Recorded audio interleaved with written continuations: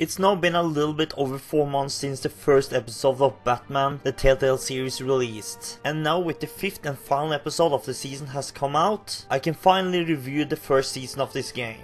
I decided to not review each episode on their own, since every episode is between 1 and 2 hours long, and a collective review of the whole season is the way to go in my opinion. But now that the full season is out, should you buy Batman the Telltale series for a current price?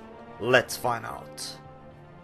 The story centers around mostly Bruce Wayne, when he has just started out as Batman, and a group called the Children of Arkham is trying to paint Bruce as a bad guy. You should, just like any other Telltale game, look for a good story and character development, and not a lot of action. With that said, the Batman section of this game is very action based, just not in the way you might want. A lot of the Batman sections is quick time events, and only quick time events, which in my opinion is a little bit too much. There is times you look for clues to connect other clues at crime scenes, which was actually pretty interesting. And you can sometimes decide how Batman will tackle the situations, but it doesn't really change the outcome of the situation, so in my opinion it's not really a big thing.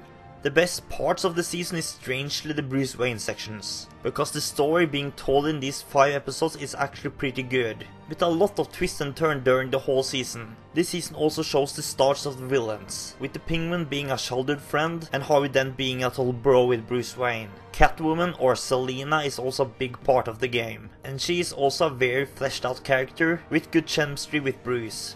The main bad guy of the story is a huge surprise, which I won't spoil of course, and all the characters including the bad guys are very fleshed out. The story of this season is by far the best part of the game, because the quick time events really hurt the game a lot for me. Luckily they don't use it a lot, mostly in the first and last episode. Each episode is between 1 and 2 hours, and the whole season is around 7 to 8 hours long.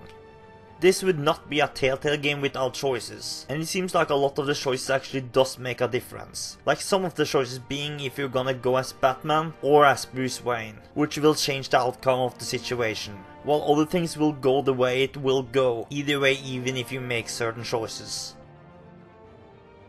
In summary, Batman the Telltale series does give us a very good Batman story, and it's taking a lot of risk with changing some of the mythos and the characters. Most of them worked out really well for me, but I do see people maybe getting annoyed with some of the Batman mythos changed, especially with the Wayne family, which is the only thing I'm gonna say about that. But if you want a good Batman story with some lore changes, then I can recommend Season 1 to you. Should you buy Batman the Telltale series Season 1?